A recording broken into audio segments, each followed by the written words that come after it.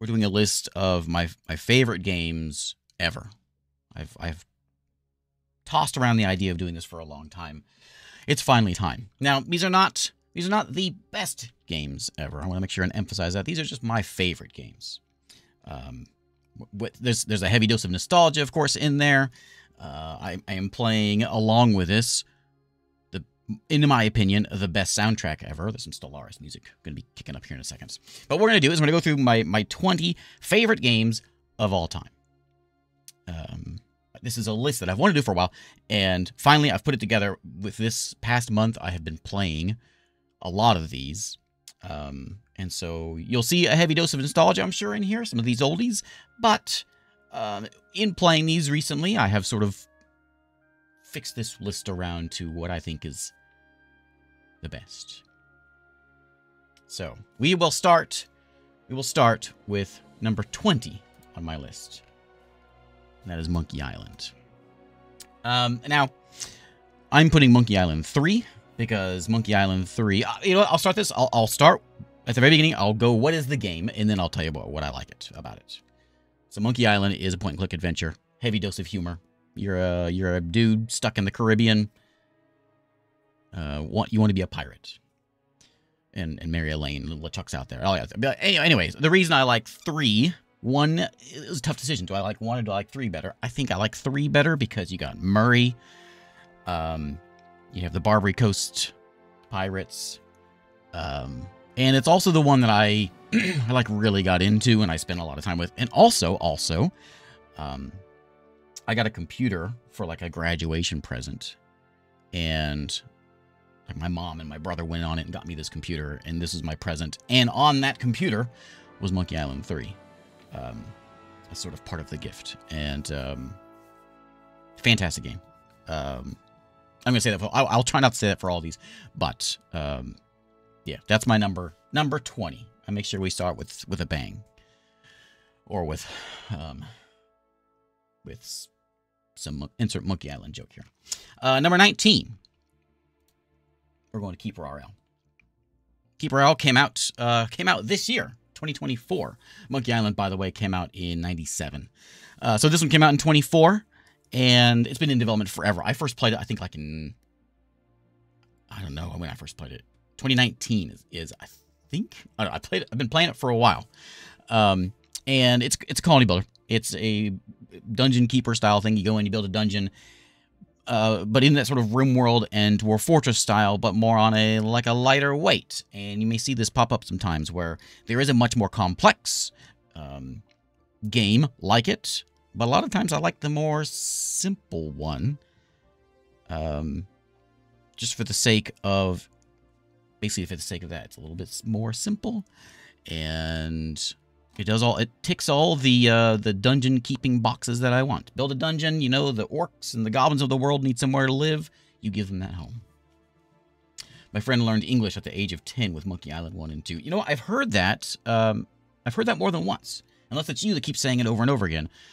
I've heard that a few times. People that have learned English from Monkey Island. I think every time I play, because I've gone through 1, 2, and 3 on my channel. I've played them all 3 of those in full. And I think I see that comment pop up sometimes, so that I find that interesting. Anyway, there is KeeperRL, number 19. So number 18, we have Anno 1602. As you know, I am a bit of a fan of colony builders, and I'm trying to think of this. I think this might be the first like proper colony builder that I played like this style, where you go out, you settle an island chain. Sort of a Caribbean-like thing of building little towns in the islands. You may see the term. I've sort of learned some things as I put this list together. I guess I have something with Caribbean and islands and colonizing places. That seems to be a thing that pops up a lot. And it was the first of that, and it's really the only one I've really played. I know I've played a few of the others, but the only one I've played, spent a lot of time with. I know the other Annos kind of do the same thing. It's the same formula over and over and over again. This one came out in 98, and it's just sort of your classic island building colony builder, and I think it does it well. I just played it just like a week ago. It holds up, And every single one of these, as I mentioned earlier, I played almost all of these in this past month. And I've rearranged a few things. Some things are a lot higher than they were. Some things are lower than I thought they would have been. Some things aren't on the list anymore that I thought were great. So I'm trying to wipe away that little bit of the nostalgia, but I'm sure it's still there. This one, Command & Conquer. Command & Conquer Red Alert 2 is next. What are we on? This is 17, Red Alert 2. I'm sorry. So I didn't do a video of this one, but I pulled it up, and I thought I should at least play this thing a little bit, make sure I still want to put it on my list. So I opened the game up, the opening somatic played, and then that song kicked on. You know, if you played Red Alert, you know the song. And I was like, yep, this has to go in there. So heavy dose of nostalgia. It came out in 2000. By the way, it's a alternate history modern RTS. With Hell March. And this was our LAN party game when I was a kid. Red Alert 2. And so this one's got a heavy dose of nostalgia, but it still is a fantastic RTS. But yeah, there you go. There's Red Alert 2. Okay, so we're on 16. 16 is Tropico 4. Tropico is it is a settle the Caribbean. Build a city in a Caribbean style Banana Republic kind of setting. A Caribbean city builder, basically. And I'm trying to think, what is so special about Tropico? Why do I like Tropico so much? I play these city builders all the time. What is special about Tropico 4 over like Tropico 5 or 6 or 3 or whatever? Why is 4? And I think 4 gets that. I think it gets that Caribbean vibe that they're trying to go for with Tropico. The music is spectacular. The humor along with it. It does that the best of all these city builders and things that I have played. Colony builders, I should say. Tropico 4 is number 16 on that list. Yeah, I do play games with mods every once in a while. We'll get to that. So there is Tropico 4. Number 15 is it's my game that I play when I'm sick. Mostly. It's one of these puzzle island building kind of, or world building kind of games. It's very peaceful. Not much thought goes into it. You just kind of place it down. You build your island. You build your world. And came out in 2022. I played a bit of this on the channel, but anytime I have a day where I don't really feel like streaming. I'll just play some Dorfromantik. And so I'll just play some Dorfromantik. We've got a lot of these now. This has basically created a whole genre. I mean, there was things before this, but there's a bunch of these now. Place down hexagons and make a world type setting, and this one I think does it best. I couldn't tell you why I like it better than all the other ones. I don't know. But I always go back to this one. I skip the other ones. I'll play for an hour. I can always go back to this one. Was it difficult to put a number on each? It was very difficult. I've been planning to do this list for a long time, and I've always kind of I've started it, and I'm like, not even gonna try it. And finally, I sat down and I played a bunch of these games, and I finally, first I just put all the games that I thought might go on the list, and I sort of slowly kind of numbered them as I wanted to. Would I want to play this one over this one? So, yeah. Next up was number 14, I think is what we're at. Railroad Tycoon. And that's the original Railroad Tycoon. I didn't play a whole lot of the other ones. I played the original one. This isn't on Steam. It is the, do a Railroad Tycoon or Transport Tycoon, those kinds of things. Railroad Tycoon is the one that I have fonder memories of playing. I've played it a couple times on the channel, and it still holds up. It's not the best thing to look at, but that sort of you start with tiny town. You start rolling the tracks in there. It's a train building game. I should say these things. It's a train building game. Came out in... I have it all written down. In 1990. And you're basically building a train empire. Connecting from city to city, like any other transport game.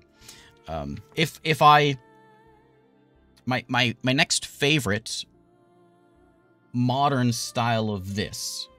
I've played a lot of train games. None of them really do it for me like this one did, except for one. And that's Mashinki. I didn't put Mashinki on the list, but that's the next closest thing, I think, to like a Railroad Tycoon. I think the developer of Mashinki is just a guy who really likes trains. I think it just kind of get that feeling out of it, and that's kind of what I'm feeling with Railroad Tycoon. But anyway, Railroad Tycoon. That one is number, whatever we're at. 14. Number 13, we're still going old, but not quite as old as this one. Is 1993, we're going to SimCity 2000. I played a lot of SimCity as a kid. And I played a lot, even more SimCity 2000. City Builder, classic City Builder. There ain't nothing wrong with it. It's again, it kind of meets that.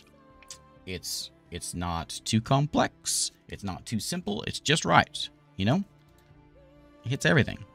It's not bad to look at. It's the pixel art. You could play this thing today, and people would think, "Oh, look at that new game, that new pixel art game that's you're playing."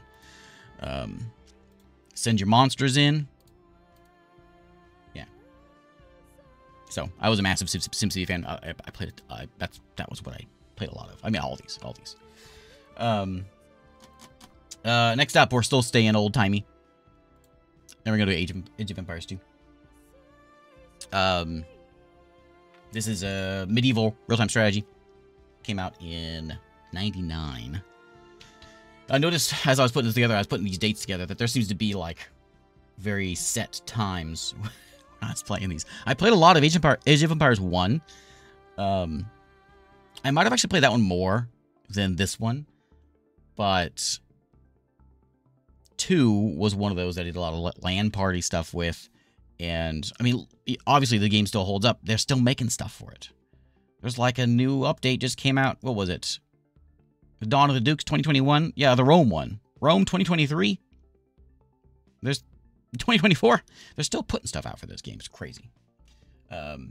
This is the RTS that every RTS that comes out wants to be, and again, it hits all the everything you want with an RTS.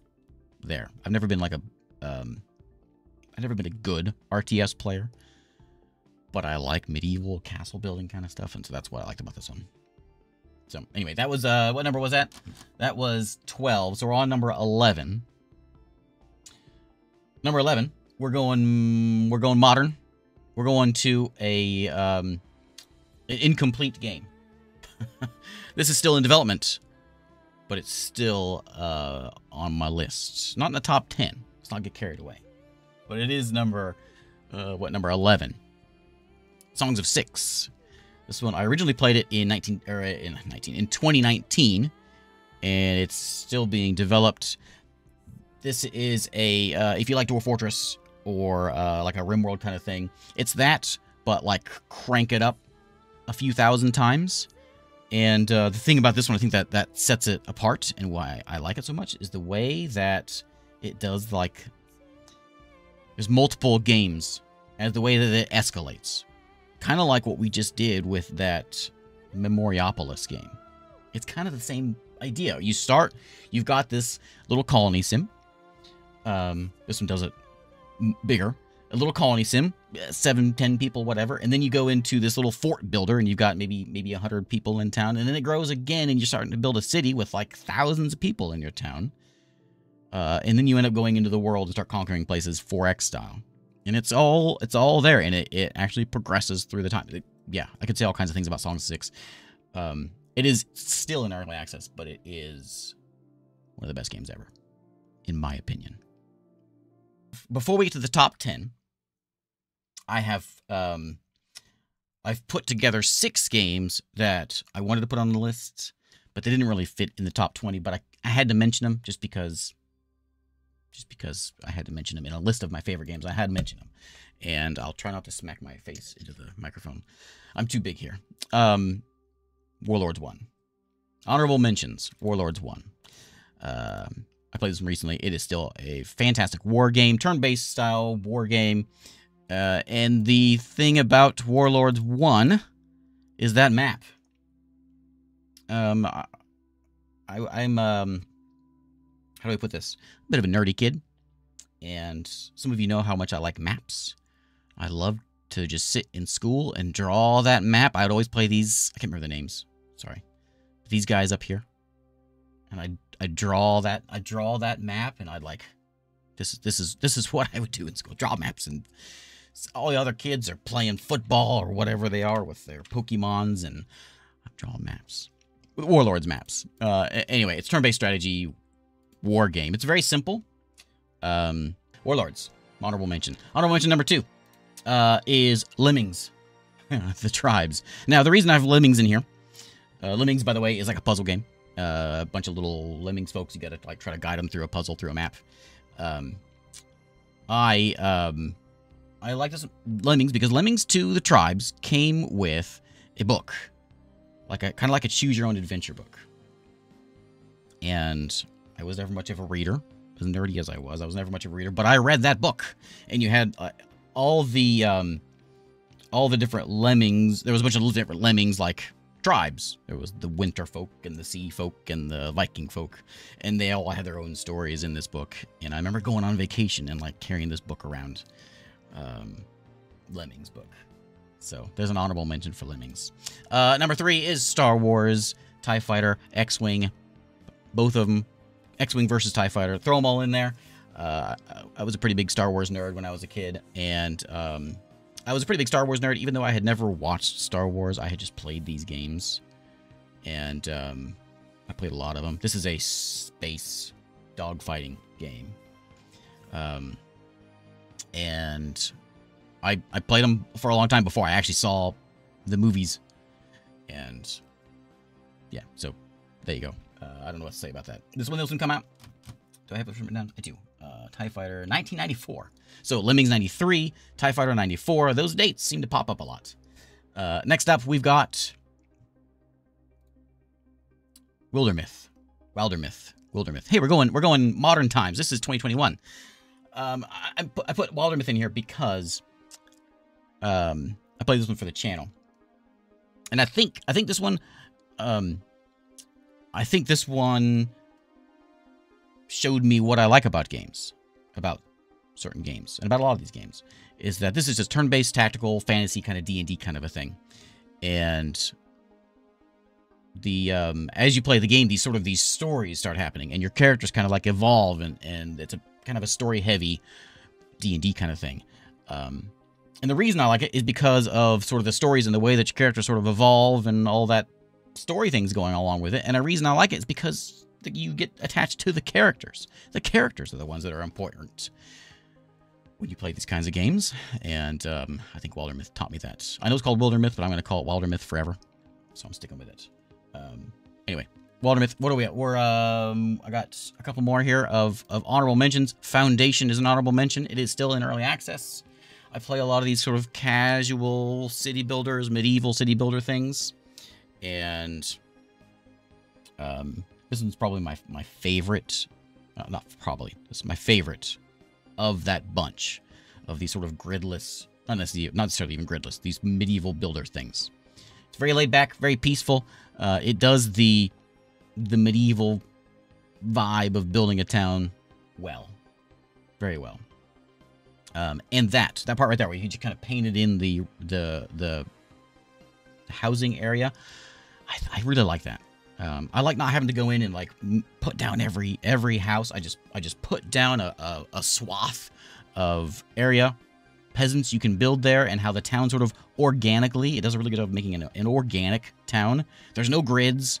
You know, you don't really worry about where things fit in. There's no like, people can't go to the tavern because it's two squares too far away. That always kind of annoyed me. It's very organic city builder. And so that another honorable mention, still in early access. I think I got one more honorable mention. Yeah, Wayne Gretzky hockey. Wayne Gretzky Hockey 3, to be specific. I played them all, but 3 is the good stuff. I played a lot of hockey games. I haven't really played much here. I know I don't really talk about it much, but I played a lot of hockey games. And, yeah. I don't know what else to say about it. This one came out in like 93. 92 for this one. I remember when I got this for Christmas, it was already open because my brothers had already been playing it the night before. But, yeah, happy Christmas hockey memories. You can make your own teams. Oh, good stuff. Good stuff. It makes me happy just looking at it. Okay. So there's the honorable mentions. They don't get a number. They just get a mention. Let's go to number 10. The Sims 2. If you had asked me what my favorite Sims game was like 10 years ago, I would have said Sims 3. Where's these screenshots? There they are. But after playing it on here, I kind of rediscovered Sims 2. I played a bit of it when it came out, but I played it on here on the channel. There's so much like how do you compare this one to the other ones? It's the depth and the complexity. There's so much more that you can do with The Sims 2 than the other ones, and things are like not easy. That's the other thing I like about it. Things aren't just simple. You can't just go in and it's a life sim, by the way. You can't just go in and do whatever you want and be a superhero. Sometimes it's a life sim. It's a life sim. You can do whatever you want. It's very complex. Depth all over. I don't know what I'm trying to say. This one came out in 2004. And then you start adding in mods. It's also one of my favorite, like, YouTube memories is making my Sims 2, like, I did the Sims 2 Let's Play of making a neighborhood, and every day built onto this neighborhood, this big town. And you could have done that with that one. The Sims 2 is the one that would allow you to play that long with it. Anyway, that's number 10. Number 9. Start a fire and get friendly with a firefighter. Yeah. Number 9 is Kenshi. Kenshi, by the way, that sums it up right about there. That's that video. Just watch that. There you go. Free roaming squad based RPG came out in 2016. The world is terrible, and you are a nobody. I think that's the reason I like it. I didn't like it at first when I first played it. But as I played it more, I think that whole, like, you are a nobody, the world is terrible. Whatever, I think someone left a comment on my last Kenshi video. Whatever doesn't kill you, you wish had. Or something like that. I think is a good way of summing up Kenshi. It's brutal. And I love it. You can do whatever you want. You want to be a trader. You want to be, you know, it says it all there. You can do whatever you want. You can run your own town. And then eventually you get real tough and strong, and you can finally start taking them all down. And then you go in, all those people that, like, tore your limbs off and ate your legs, you go in there and you take them down. Good stuff. What timing, as the name scrolls across. Okay, number 8. Number 8 on my list is an incomplete game called StarSector. StarSector is this. When did StarSector first come out? 2011. Build a space fleet, open world. You do what you want. You want to be a pirate? You be a pirate. You want to build your own faction? You can do that. You want to trade? You can do that. End game stuff, you know. Do whatever you want. And again, just like Kenshi, I found some things about myself here. You're a nobody. You walk out into space and you can get blasted real quick if you're not careful. But eventually you can work yourself up to be somebody. But it's sort of that you know, open world, do what you want kind of thing. And it's over here, not on Steam. Number 7 came out in 2013. This is the game that people ask me all the time, hey, you know, what game should I play? What should I get? This is the one I always say, RimWorld. Colony sim, sci-fi style, Crashland, you know. Build a colony. And then what else you do? Whatever you want. And then with all of these updates, it's gotten incredibly complex. I remember the early days of playing RimWorld where I get comments all the time. Like, this is just a rip-off of Dwarf Fortress. I got a comment on one of my... What was it? I think it was on my Dwarf Fortress video. Asking about... like, something about along the lines of was RimWorld... or was Dwarf Fortress just a rip-off of RimWorld, basically. The other way around. That's how it's come around now. But especially with all the other DLC that's out there now, it's incredibly complex. You don't need a DLC. There's a million mods that you can go on there. It is one of those games. Yeah, it's one of those games that I will never uninstall. It is the game that I recommend to everyone that wants a game. What should I play? This game is one that you could put many hours into and never have the same thing happen again. You know, Katsu, thank you very much. But yeah, there's RimWorld. Number 7. Number 6. So if you'd asked me my favorite games ever, I would have put this number 7 here. I would have put it at number 2.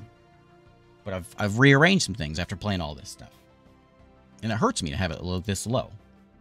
And that's Master of Orion 2. It hurts to say it's number 7. 6. Number 6. That feels a little better. Number 6 feels a little better. It came out in 96. And this is the first game I ever played on my channel. First Let's Play was Master of Orion 2. Build an empire in space. Space game. And like the others, kind of like KeeperRL, you know, there are far more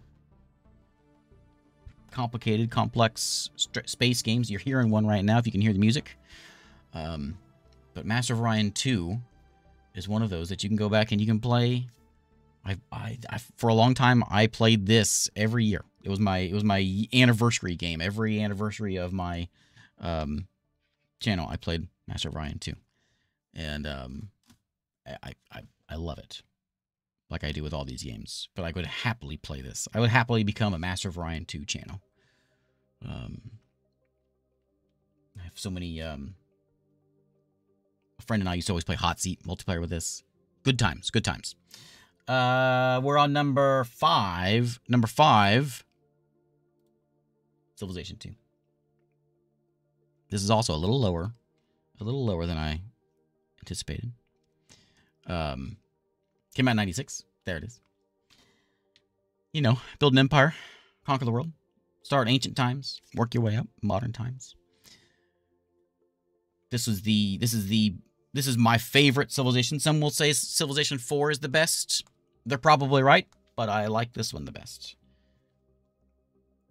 No Alpha Centauri on this list.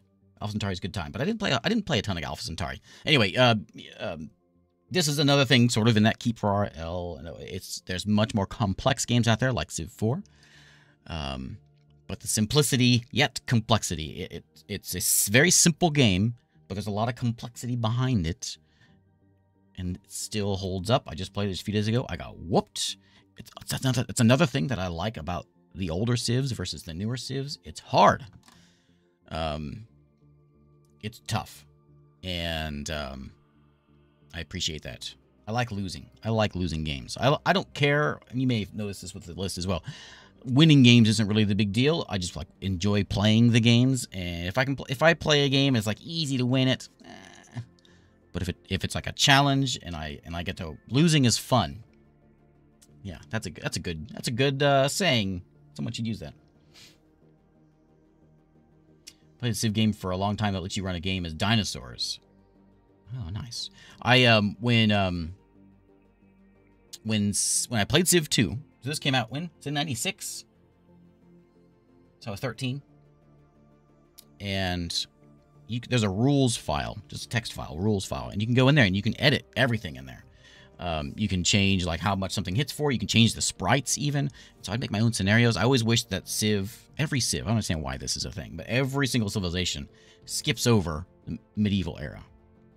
You know, you got a good 1,000 years in there of castles and things, but they always seem like as soon as you get to like castle, or you don't really like castle, but as soon as you get to like catapults and knights, you're getting gunpowder just immediately. And there's never a good, I don't know, what kind of tangent is this? There's never a good medieval time, and so I would always rearrange things to make medieval time last longer and more knights and things. But anyway, Civ 2 is my number 5 on my list. Now, if you'd asked me a month ago, I would have said I like Civ 2 better than Colonization. But I played Colonization. I played Civ 2. I like Colonization better. Sid Meier's Colonization came out in 94. And, you know, colonize New World. That kind of thing. Why do I like it more? I think I like it more because I think maybe it's just the focus of it. You're not like stuck in that tech tree of always advancing. You're kind of set in that time period. I also really like that the colonists are also the ones that kind of work in your town and work. I like the way that I like that system, and I wish there was another one that there was another. I wish that was a thing that happened more in more games. I don't know any other game that does that. Maybe there's other ones and I'm just not aware of it. It still is your citizen comes into town and then moves in, and yeah, the music, of course, the music is good stuff as well. But yeah, Colonization is good stuff, and I put it on my number 3. So we got Sid Meier's Civilization 2 for number 5. We got Sid Meier's Colonization, number 4. We've got number 3, Sid Meier's Pirates. Sid Meier, he makes some good stuff.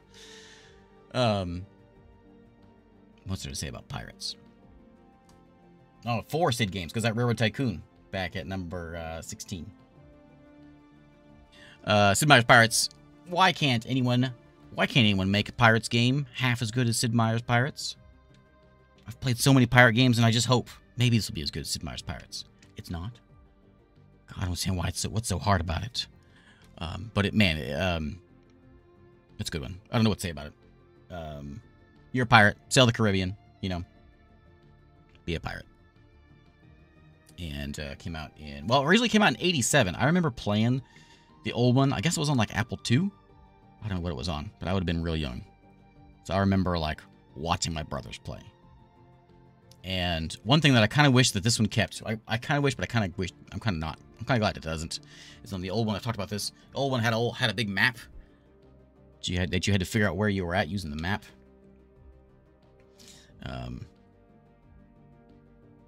Yeah. I don't know. I'll just sit here and just look at the picture. I want to play some Pirates tonight. That was number 3. Number 2 on my list. Dwarf Fortress. Dwarf Fortress came out in 2006. Is when Dwarf Fortress came out. This one you go out, you build Moria, bunch of dwarves. Go out, build a fort, build some mines. Incredibly complex. How many games? I wonder. Someone should make a list. How many games put in their description inspired by Dwarf Fortress? This one's on the other end. So this is the other end of the KeeperRL Colonization Civ 2 thing. This one is complex. There's a lot going on.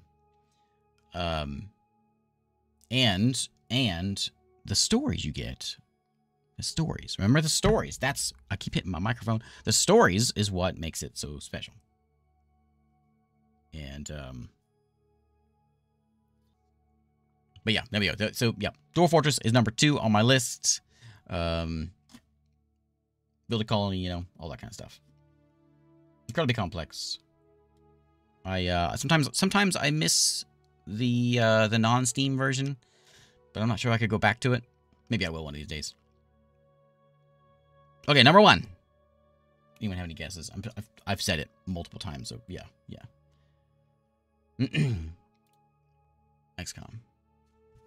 The original XCOM. Turn-based strategy. Squad tactics. Aliens attack on Earth. Now, you'll notice a theme here.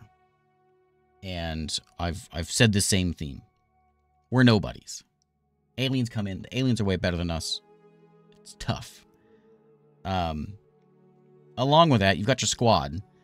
And if your squad manages to survive, they're heroes. And you remember these folks. I remember some of the names of the people that I used, like, from how long ago?